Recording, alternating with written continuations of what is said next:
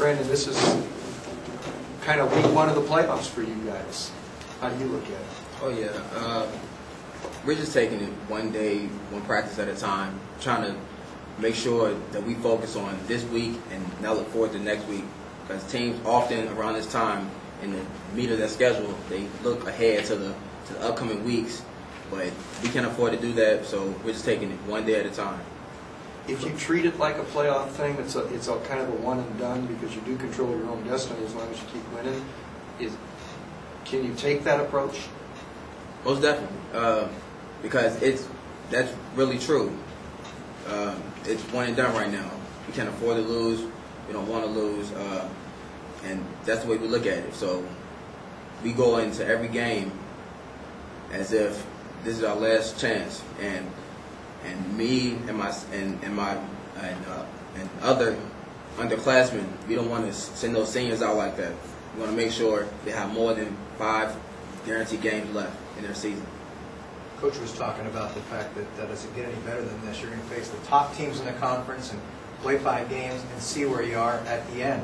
Does it get any better than that? It definitely doesn't. If you're a true competitor, a true football player, it doesn't get any better than that.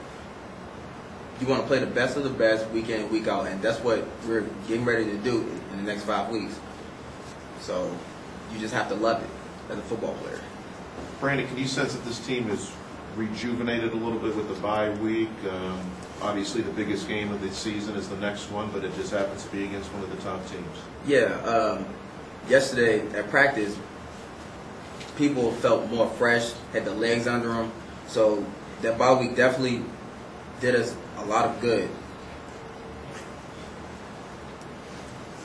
How do you guard against knowing what's at stake over the next 5 weeks? How do you guard against being too tight, too amped up, too nervous, so that realizing what is at stake? We just look at it as a normal game. Like, you can't make it bigger than what it really is, because at the end of the day, it's not the playoffs. It's really not the playoffs. You want to go into it like it's one and done, but at the same time, you have to know it's another game. So we go in, we watch film the same, we practice the same, try to keep everything as normal as possible, so we're calm, cool, collective come Saturday. Brandian, Coach talked about if you stuff 8 guys in the box this team will pass and beat you. Are you guys doing anything to match coverages this week? Nothing really has changed. We know as corners that the deep ball can come at any time with this team with a heavy run game and a good running game like they have. So we just stand on top doing our job. We let the linebackers and safeties, D-line, handle the run. What challenges does Southern Illinois present? How good is this football team you're going to face Saturday? They're a very good team. Well coached. They don't beat themselves. They rarely turn the ball over. They're a very good team. They can run the ball, which sets up a lot of big plays in the passing game. So they're a very good team. We just have to come out and play our best football. Brandon, on paper, I mean, they're playing at home. They're ahead of you in the conference, so obviously a lot of people are looking them to defeat you. Do you guys relish that quote-unquote underdog role? Oh, yeah. That, and also that the fact they beat us at home last year very bad. They beat us 33-0, I believe.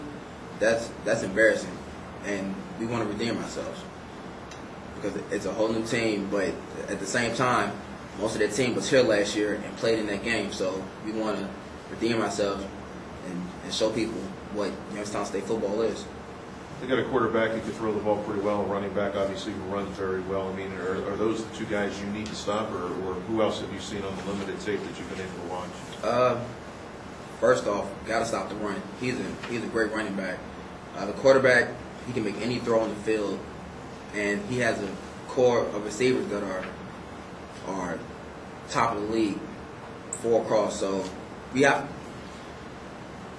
a lot to stop, but I believe that as we prepare in this week that we can do it. How much pressure is there? I would say none. We don't look at it as pressure. We're just playing football. We want to win, going to play football, go out there and compete for 60 minutes.